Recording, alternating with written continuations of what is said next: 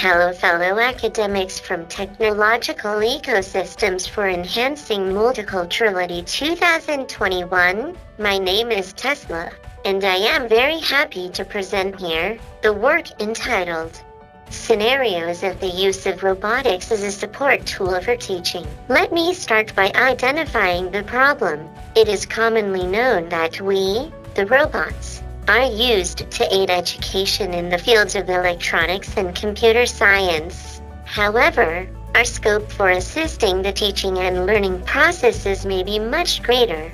It is likely that we can help catching the attention of students who are in classes that generally don't excite them, especially in the STEAM fields. But just introducing us to the classroom is not enough. Our aim is to find out what makes a robotic application in education successful by learning from doing it mathematics classes and different educational levels. Thus, our finding may aid teachers and education managers to create effective strategies for the implementation of robotics in the classroom. The idea was to use active learning techniques and robotics to aid in the teaching of mathematics in 3 different educational levels: elementary, middle, and high school.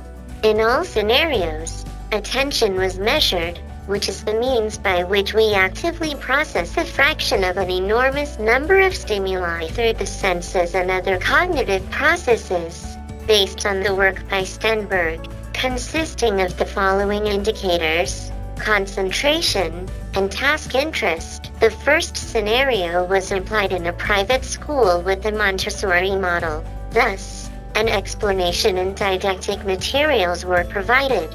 Teams were evenly distributed so that all grades would be represented on each participant grade. I participated in one section, and another one was the responsibility of the professor only.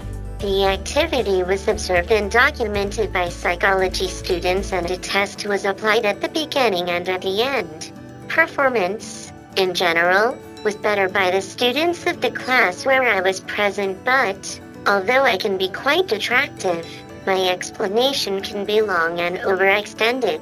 For the second scenario, that of the secondary school, the project was carefully delimited, and the criteria to be governed were established in meetings with teachers, parents, and psychologists. 2 sections of sophomores were included in the study, one with intervention and another as a control group. This time a robotic interaction with the students would occur in 4 sessions of the mathematics class. The results obtained showed that the students who interacted with me and my robot friend showed more enthusiasm and felt more motivated than the students in the other group. The last scenario, high school, was carried out over a year and a half, in which experimental phases would be undertaken, divided into periods of 6 months each. First, sessions were planned and designed so that the programming could be done to get us ready for action. The classes were then taught together by us robots and the teacher. My job was to complement the theory that the teacher had provided. Students, once again, were directly observed in the class. We found that my students had greater motivation, concentration, and habituation.